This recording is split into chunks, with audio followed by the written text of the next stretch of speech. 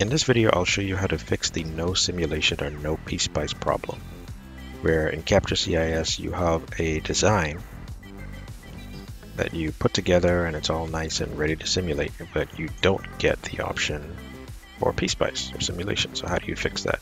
Well, just go to your project tab and in the hierarchy, go to the .dsn file, right click that, and then choose to change the project type.